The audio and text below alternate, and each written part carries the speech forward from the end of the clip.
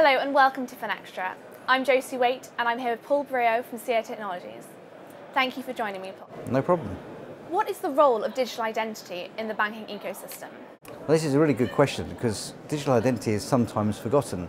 We talk about PSD2 and all that seems to come up is API management, which is great, and open banking, but digital identity plays a key pivotal role, not just for making it much easier for the consumer so they can use appropriate identities, what they've been used to in their normal daily life, but also it can make it much easier for banking organisations so they can use appropriate pieces of digital identity to get access to services and deliver services out.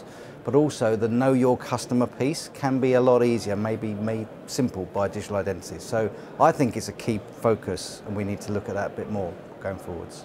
What are the drivers for PSD2 and open banking? Yeah, great question. So we talk a lot about APIs. In fact, CA Technologies is used today, EBA Day in Dublin, to launch its PSD2 toolbox and kit online, so it's ca.com/PSD2. But there are also a number of other factors for PSD2. It's about simplification of the process for the customer. It's about putting the consumer at the heart of everything. And digital identity plays a strong part, but also how simple can it be for consumers to actually access those services. And there are many barriers to digital identity. How do you think banks still need to evolve for digital identity to become a reality? Yeah, again, a very good question, because we talk about banks being able to adapt and use new technologies, fintech companies, and get involved with those. But actually a lot of the banks have got infrastructures that are legacy, that are in need of a bit more modernization.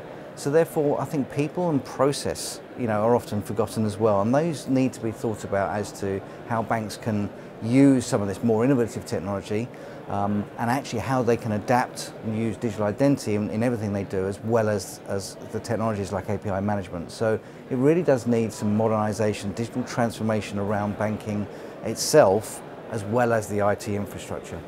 That's great, Paul. Thank you. And thank you for watching.